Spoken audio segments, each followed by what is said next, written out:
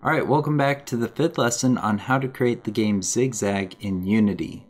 For this lesson, we're going to be creating our ball controller script, which will change the direction the ball is traveling down the path when the player clicks the screen. So to get started, we want to create this ball controller script. So I'm going to right click in my scripts folder, go to create, and then select C# script. We can then call this script ball controller. And we'll open it up. Alright, so first things first, we need to create some variables for this script. And the first variable is going to be an instance of this script. So this is going to be public static ball controller, and then I'm going to call it instance. The next variable is going to be for holding our rigid body. So this is going to be rigid body, and I'm going to call it myRB. Next, I'm going to create a public bool called isStarted. Next will be a public float called current speed, followed by a public bool called isGoingRight. And the last one is going to be a bool called isAlive. And I'm going to set this equal to true. Once we have these variables created, the next thing that I'm going to do is initialize my instance variable, and I'm going to do this within the onEnable function. So this is going to be instance equals this. Then in the start function, we can initialize our rigid body variable. So this is going to be myRB equals get component. We're going to look for rigid body, parentheses, semicolon. Now let's create a new function, which is going to be for moving our ball. And so this is going to be a void function, and I'm going to call it moveBall. Then inside this function, the first thing that we want to do is check for which direction our ball is traveling.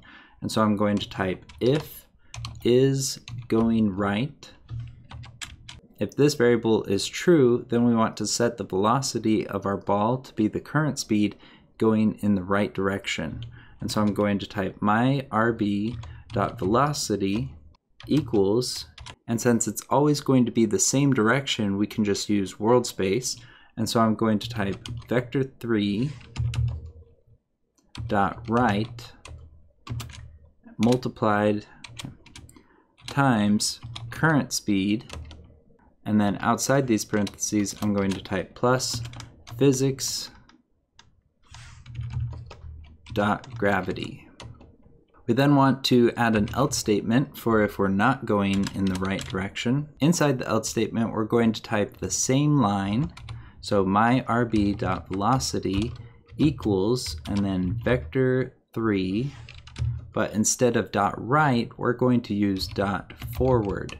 We then want to multiply this by current speed, and we're going to add physics.gravity. Now we need to call this function, and we'll call it within the update function, but we only want to move the ball if our isStarted and our isAlive variables are both true. And so I'm going to type if isStarted and isAlive, and then inside this if statement we can type moveBall. Now let's go ahead and save this script and go back to Unity. Once back inside Unity, we can select our player ball object and then drag our ball controller script onto this object in the inspector.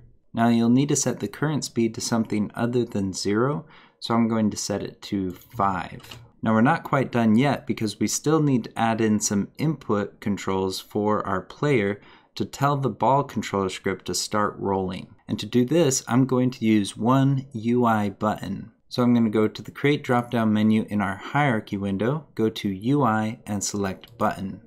This will create both our Canvas object, our Button object, and the Event System object. Now we can rename our Button object to be something like Action Button, and then I'm going to full screen this button by setting the anchor points to the corners, and then zeroing out the rect transform.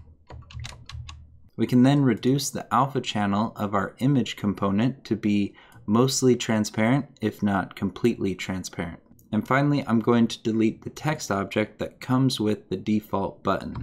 This is kind of an easy way to get a general screen tap input from the player. And what's nice about this is you can overlay other UI elements on top of this button, and if you click those elements, it won't click this button. But now that we have this button, we need to create a function to pair to this button. So I'm going to create a new script, and we can rename this script to something like menu controller. And then let's open up this script. Inside this script, the only thing that we need to do right now is create one public void function called turn button. Inside this function, the first thing that we want to do is check to see if our game has started. And so I'm going to type if ball controller .instance .is started. So this is checking for if it's false, which means our game has not started. We then want to start our game. So I'm going to type ball controller .instance .is started equals true. Then outside this if statement, the next thing that we want to do is add one line of code to flip the value of the is going right variable from our ball controller script.